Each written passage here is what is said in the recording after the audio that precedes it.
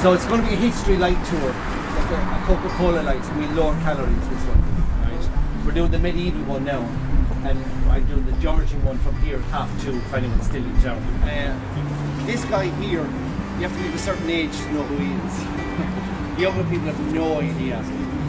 People from North America would, because he's a Hollywood movie star. From the continent of Europe, Richard Harris means nothing until you say Dumbledore, and there's the reaction.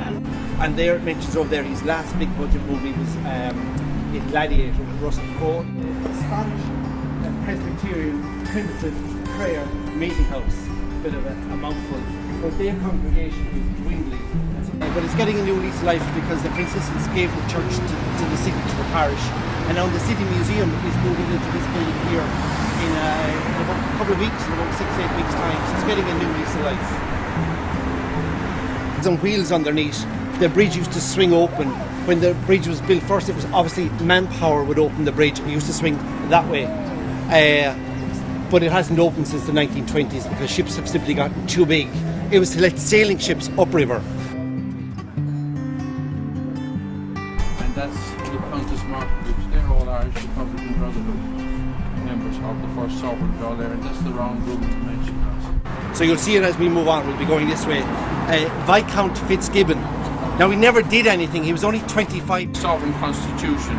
They're all the first sovereign draw there in governments. Submitted designs. City loved it, and there it is. So it was the Customs House, built 1765.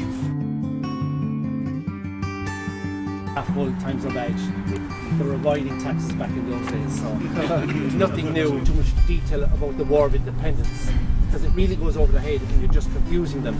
But they might have seen the movie Michael Collins, and the jigsaw kind of falls together. But this is the British Army barracks. And in 1922 the British became.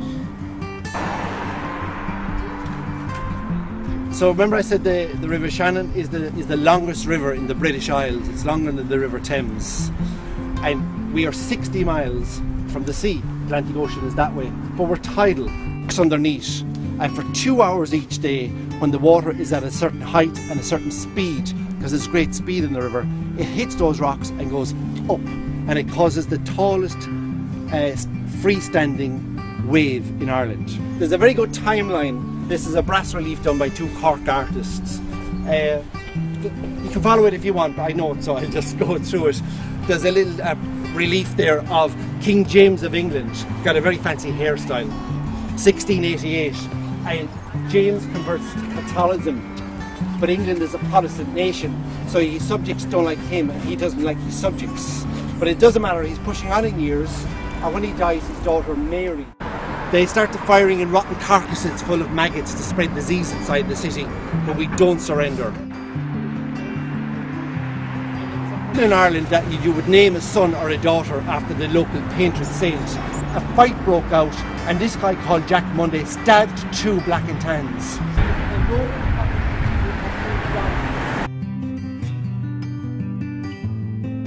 We're standing here since 1210.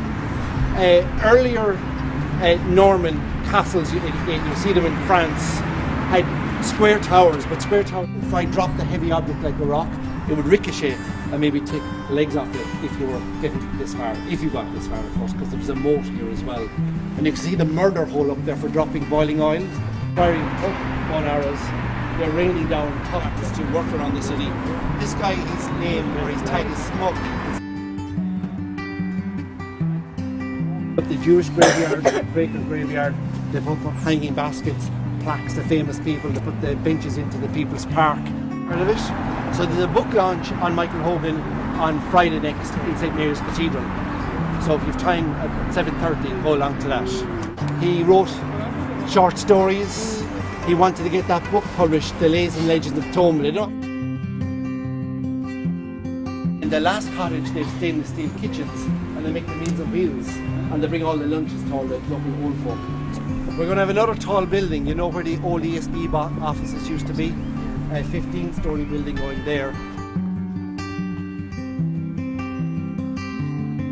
In the American Civil War, 180,000 Irishmen fought in the American Civil War in the 1860s. You can see the park over there. you know, that it was a blood sacrifice, that they had the chance of beating the British, but amazingly they lasted six days against what was the superpower of the day, the British Empire. The British stripes. So it was a smaller building, a chapel. Vikings were using the River Shannon to go do what Vikings do, go visit their neighbours. But we're on an island. If you look at the map of Limerick, they call it King's Island because it sounds good. But great for defence, because if the Irish boys try to attack them, they have to come across water. And everything in Limerick is limestone, all the quarries are limestone. He imported sandstone, and so the church did be recarved it in a more Romanesque and classical style. The top to fire out, and then it was a legitimate target. But in Limerick, the streets were so narrow that the buildings were very tall. It would ricochet and maybe take a couple of heads along the way.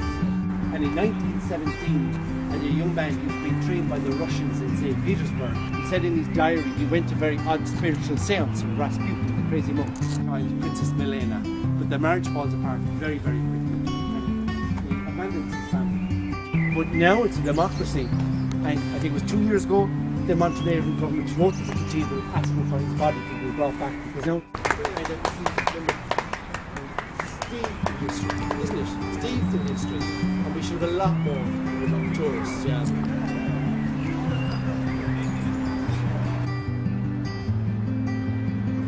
So they could have had a very nice retirement, but they said enough is enough, and we give it to the people of Ireland.